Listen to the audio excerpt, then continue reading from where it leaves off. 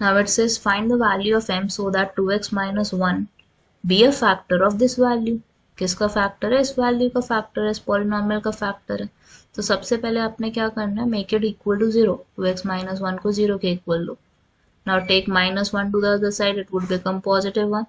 x की value क्या बन जाएगी आपके पास? 1/2. And put it in this polynomial. इस polynomial में put करेंगे so that we can get the value of m. So px is there और px को हम क्या मानते हुए चलेंगे? We will substitute it as 0. क्योंकि हमें पता है ये फैक्टर है तो polynomial क्या बन जाता है हमारा? 0 बन जाता है. That's the situation.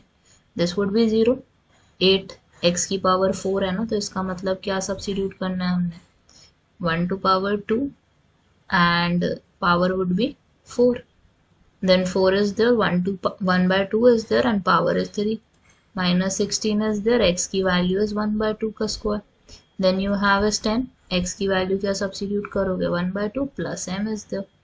So 2 से तो 10 cancel हो गए, m would be there. 0 on the left side, 8 is there.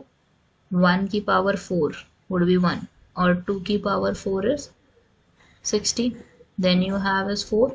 1 to the power 2, 1/2 to the power 3 would be 1/8. Then you have is minus 16. 1/2 का whole square would be 1/4 and then you have is 5 plus m.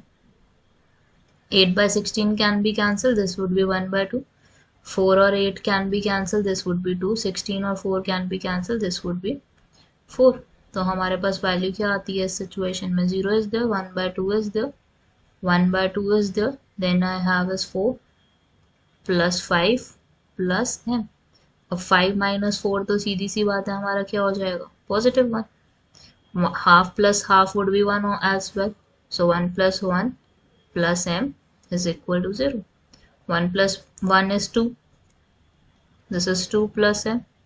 Take 2 to the left side, it would become minus 2. Right side हमारे पास क्या आ जाएगा? It would be m as minus 2.